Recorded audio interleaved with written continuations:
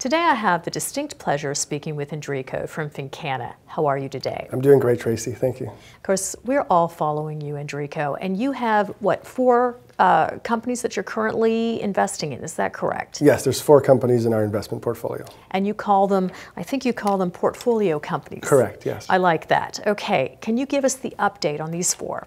Sure, so all 4 companies that we've invested in are startups, and that's because, California has been a startup industry, and all 4 companies are at various stages in their growth right now. All right, but you have 4 companies. Can you name them for us? Sure, so QVI, Easy Green Compliance, Refined Resin, and CTI. I'm going to put you on the spot and ask you to list your favorite one right now, or which is the one you worked on first this morning?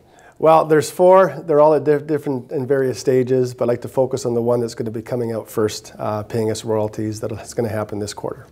And of course, you do a lot of work in the United States, is that correct? Correct. So we're focused on the U.S. With a primary focus on California, simply because it's the largest market in North America. So in looking at your portfolio companies, I was really intrigued with QVI. It's in Sonoma, California. Can you tell us a little bit more about how that one's evolving? Sure. So, that was the last investment that we made in our portfolio, and they will be the first one that's up and running this quarter. They've got an excellent management team with very relevant experience, and we're expecting very big things from them and starting to produce royalties as soon as this quarter. Now, we often, ask questions from the most recent news releases, and you had one about Easy Green. Mm-hmm. Love the name of the company. It has to do with compliance. Can you tell us more about this? Sure. They're a point-of-sale software compliance firm. It's a SaaS model, the software as a service model. They've signed on a large client in California, which is a big step for them towards growing and becoming the dominant player in that industry.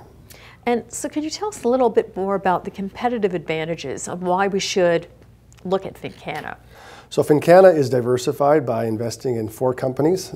To date, we have enough money for a 5th investment. We're diversified both geographically in California and across a number of different sectors, and we invest in private companies. And if you want to be able to invest in top quality private companies, the only way to invest in them directly is through us. Well, as always, it's a real pleasure. Thank you. Thanks, Tracy. Appreciate it.